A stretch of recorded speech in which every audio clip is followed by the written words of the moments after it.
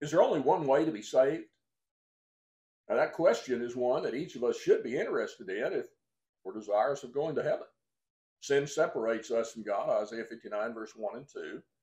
God said in the book of Romans, the 6th chapter, verse 23, the wages of sin is death.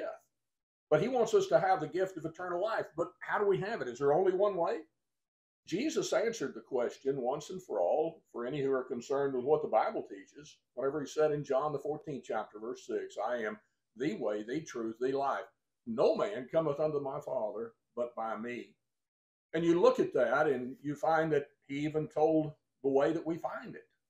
He warned there are two ways, Matthew 7, 13 and 14. There's a broad way that many enter in that leads to destruction, but there's a narrow way that leads to eternal life. How do we find it? John 8 and verse 32, he said, you shall know the truth.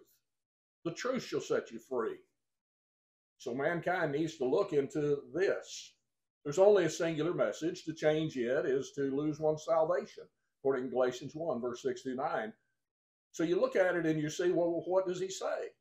He says, he is the way. His word is the truth that can make us free. In the book of Acts, the 2nd chapter, we have an account of some who decided to follow that. They'd been told that they were in sin. They cried out and said in verse 37, men and brethren, what shall we do? They were told, as the apostles were guided unto all truth, as had been promised, John 16 and verse 13, they were told, repent and be baptized in the name of Jesus Christ for the remission of sins. Now, those that gladly received the word, what did they do?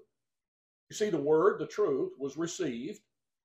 They then were baptized. Why? Because that's what God's word, Jesus' way, the way, taught them to do. What did God do? Exactly what he promised. Their sins were remitted and they were added to the church, Acts 2, in verse 37 through 47. Now, what did they do after that?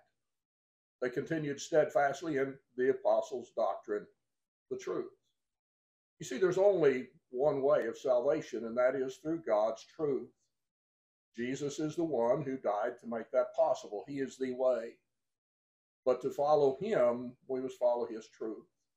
I pray that we'll all determine to do that we'll strive to have salvation, not on man's terms, but on God's blessed way, the way that his grace has provided for us. God wants all mankind to be saved, and this merciful and gracious God gave his Son and provided that way. We pray that each one of us will follow it. Thank you for listening.